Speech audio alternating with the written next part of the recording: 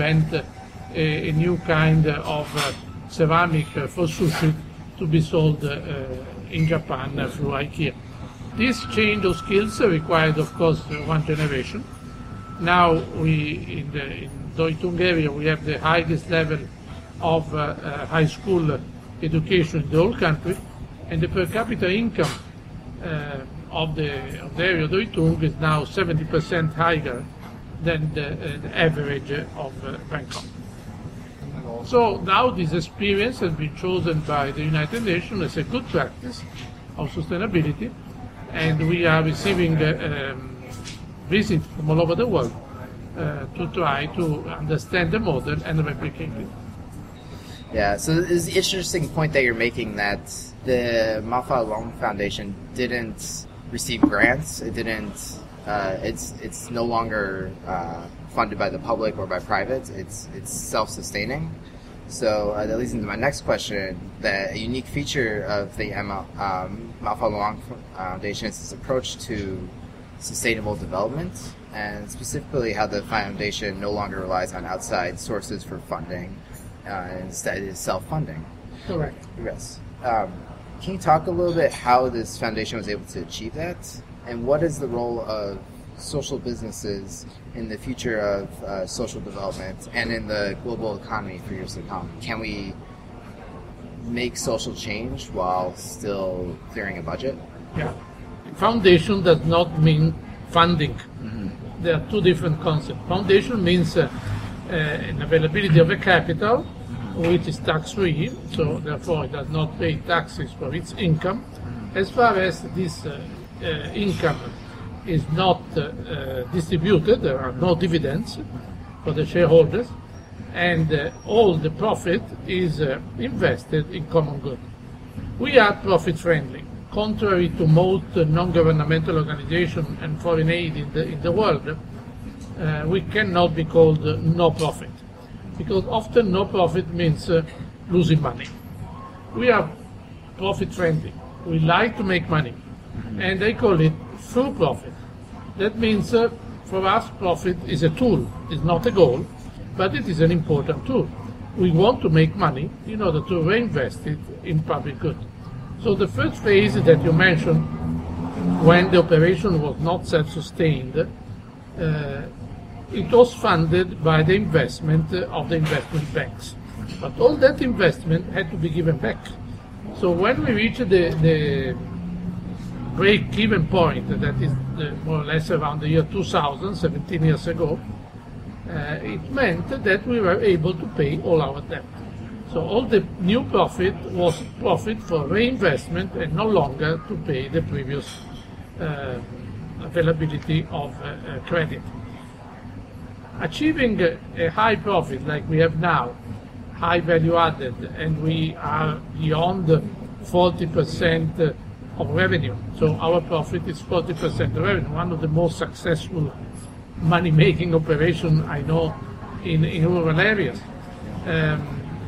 It works because it makes the social enterprise credible to everybody. So everybody who is a member of the social enterprise, there are 1,700 staff, and practically all the villages of the area have somebody in the family involved, or directly in the social enterprise, or indirectly because they produce coffee, or orchids, or macadamia, which is then bought by the project. So the whole life is a social enterprise. I think this is a very interesting model for the future. The model of the past that you are living in the West, in particular in the United States and in Europe, everybody knows it.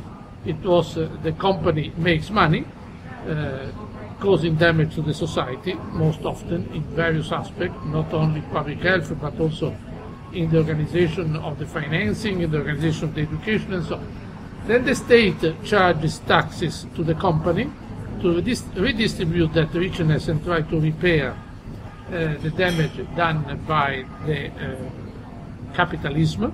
And then finally you have the third sector, or the NGOs, or the aid in general, who try to repair the damage of this structure. This is no longer sustainable. In the future, in particular in Asia, a lot of experiments are now redesigning the whole system of socio-economic interaction among communities, where producing profit is not a damage to the environment. We made peace. Our people made peace between the forest and the people. The forest in our land is happy of having the people, and the people is happy to have the forest. So the relationship is synergetic, is not an exploitation. The people are not parasiting the environment. The people are exploiting in a sustainable way. And there is no bad side effect. There is no damage on the environment. There is no damage on the community. So we don't have unhappy people. We don't have depression. We don't have people using drugs. We don't have violence against women or any other kind of violence among the different ethnic groups. People have understood that the human DNA, the way how the human person is designed, is to become happy.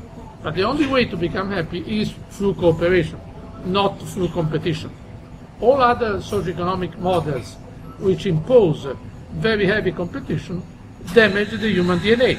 In fact, they create diseases, violence, depression, fight, and failing systems. You have failing governments in the US, you have failing governments in Europe, you have failing governments all over. The previous model has been applied. The future is about a more integrated cooperation between what we do, what we live, and what we want, which of course is happiness. To follow up on that, is that a mind shift change, or is it an actual economic model that needs to be applied? Well, that is probably a bit too early to decide, and I'm not a prophet. I have my own opinion. I'm a biologist, and I think that after a few thousand years of experimentation in a way where our Homo sapiens species has been the main enemy of our species. We have the biggest brain ever seen in any animal, and our capacity of cooperation is much smaller than one of the bees. The honeybees have approximately 1/40,000 part, so 40,000 times less brain than what we have, and they cooperate much better. The bees do not bomb each other. The bees know what is good for the others, and the bees focus on the future generation. We don't do that. If we started to put all of our brain together, I think we will achieve a change of the species. Instead of Homo sapiens sapiens, which means intelligent and wise, but not wise enough to cooperate, not wise enough to keep this planet that we have, not wise enough to elect leaders who understand what climate change is about, not wise enough to elect leaders who understand that it's not the skin or the religion who makes a person of value. So when these species will change, we become Homo sapiens solicitus, which means smart enough, intelligent enough to take care of the others. We are probably very close to that change because we have seen communities around the world who are doing that. Like, for example, to mention one, Bhutan, who decided to use the happiness index as a way to measure the growth. Costa Rica, who got rid of the army because they understood there is no point to kill the neighbors. And others, like Thailand, which is applying the sufficiency economy theory by His Majesty the King. So there are experiments around the world who will demonstrate that another model is possible. And the acceleration that you asked, how long will it take, when will it happen? Well, it depends largely on how fast the failure of the other system will happen. We have seen that democracy is failing because it's not applying enough evidence, scientific evidence, it's not choosing the right leaders. And it might take also less than one generation. I will probably not be there, but I'm quite sure that human brain and human DNA is strong enough to improve the situation. Thank you so much for your time. Okay, and anything you want to add, we can do it through email. Okay? Yeah, Thank you very much. Thank you. Take care.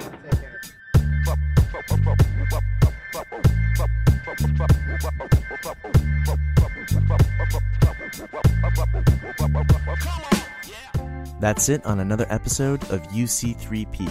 Before you go, I want to get you excited about some of our upcoming episodes. We're going to be having an episode on climate change, an interview with a prominent policy leader in the education field, and the next iteration of our Naked Love miniseries. Make sure you catch it all by going to your podcasting app and subscribing to UC3P. Thanks, listeners, and stay tuned.